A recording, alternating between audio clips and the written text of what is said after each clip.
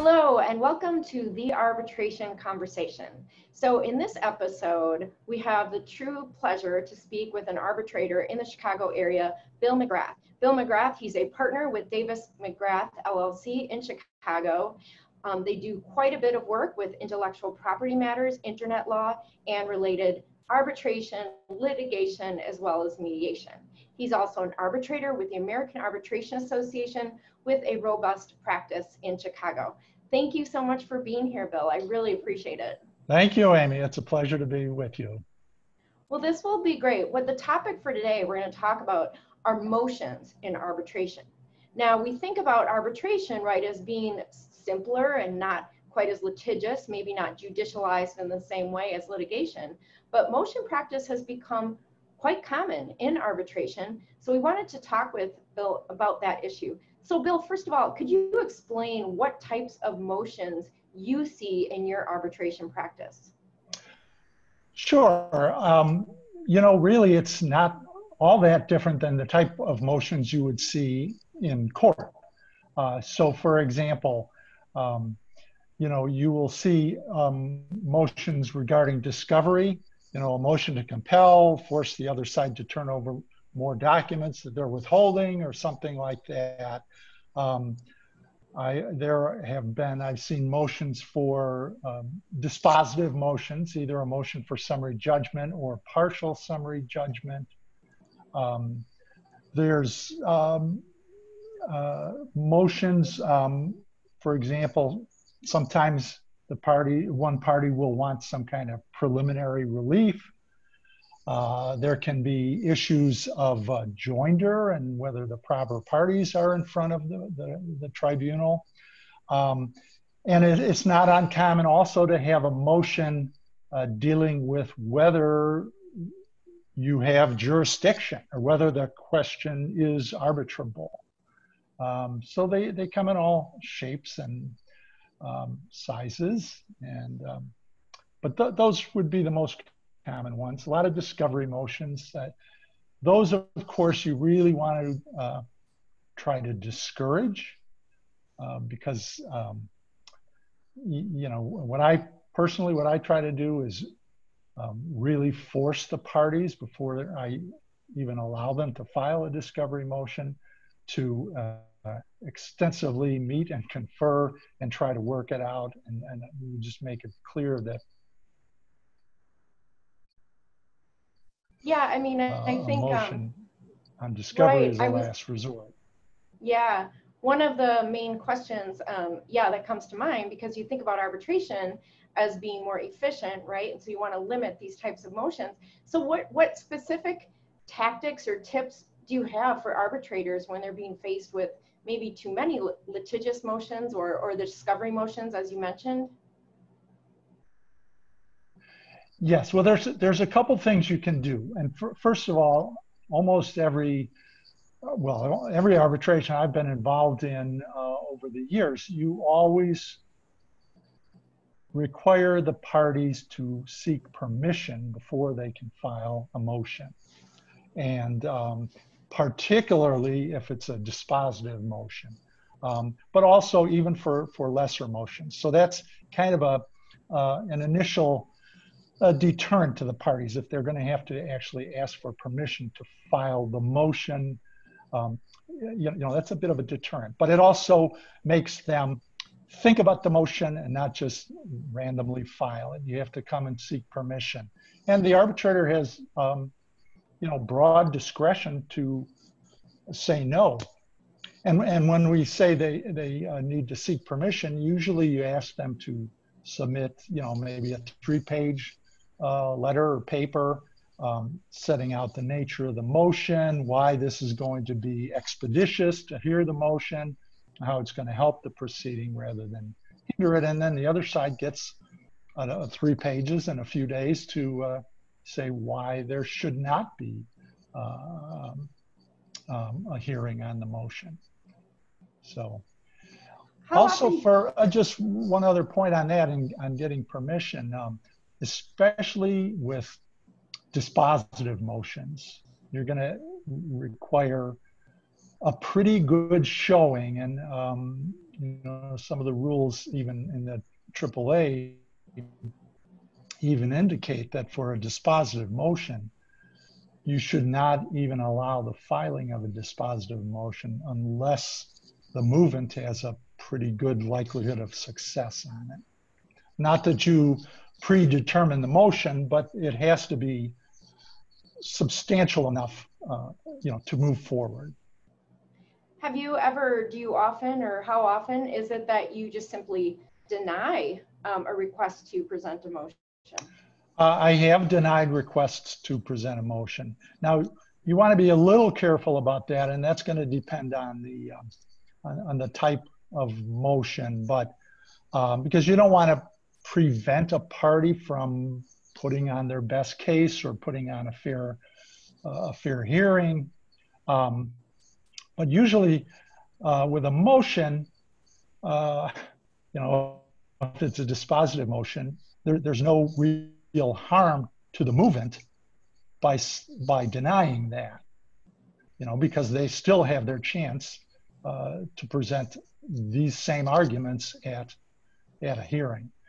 And as a matter of fact, one of the things you need to consider is kind of the benefits versus the detriment of filing a motion for summary judgment. Is it really going to make it a more efficient proceeding to have the parties collect all their facts, scour depositions, create the exhibits, file briefs, have an argument? At that point, have you really saved any time? You might have been able to, I know from practice that the cost of a summary judgment motion can be, depending on the size of the case, can be quite exorbitant.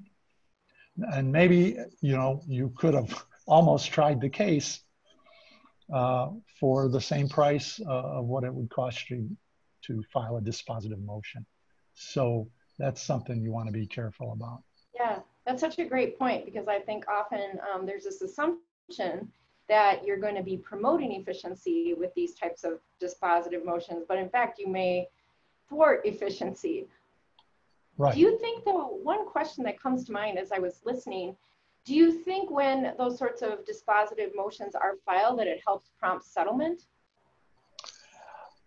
Hard to say. I don't know that usually if it's, again, if we're talking about a dispositive motion, I think the parties are pretty entrenched at that point if they're actually wanting to file a summary judgment motion.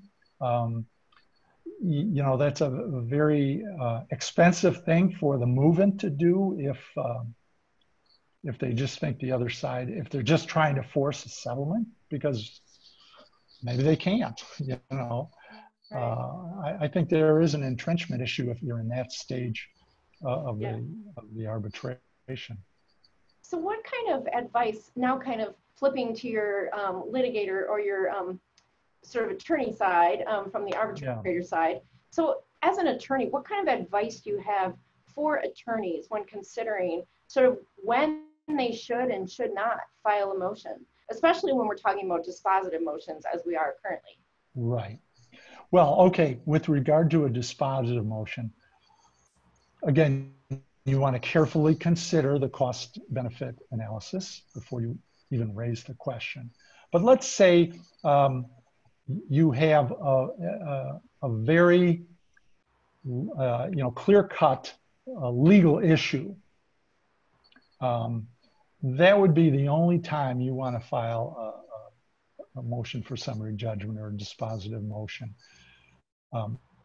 because any arbitrator is going to be worried on a dispositive motion that after you make a ruling, if your ruling is that the motion is granted and the case is over, you're going to worry about the possibility of a vacatur, that you have denied one party a chance to provide evidence and have a full hearing and resulting in prejudice to them. So that's something that arbitrators worry about sometimes.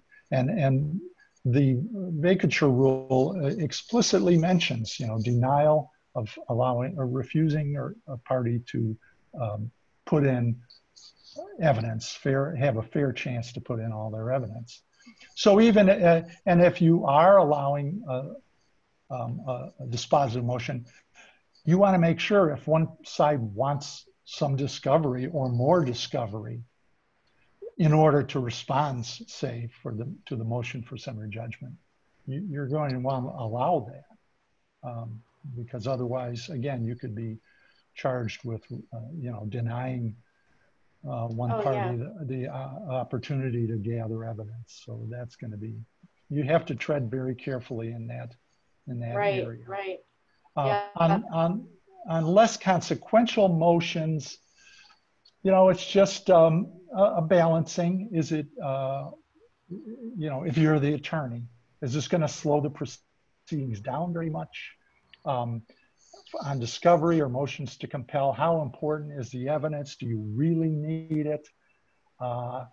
Because, as arbitrators, we want to keep discovery also to a minimum, not to exclude it altogether, but you want to keep it efficient and as pared down as can be done while still keeping fairness involved.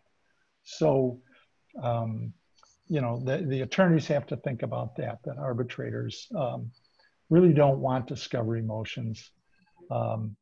They're probably going to allow a certain amount of discovery. And so if there's really a compelling reason to, that, somebody's refusing to cooperate or something like that, that's fine. But again, you're going to want to show the arbitrator that you've made every possible overture and effort to meet and confer with the other side, and you've tried everything and they're still refusing. So then you should be able to file the motion. Right. Well, these have all been really good tips. I think it's really important. A couple key takeaways on looking at whether or not it's just a clear-cut legal issue. That's a good rule of thumb when thinking about whether to file a dispositive motion. And secondly, I think really good advice on weighing the cost and benefits, especially when you're talking about discovery motions. You certainly don't want to exhaust the arbitrators before you even get to the hearing. Right. Well, Bill, thank you so much for taking the time with us today. I really appreciate it. This has been really informative. Thank you so much. Thank you, Amy. It was a pleasure.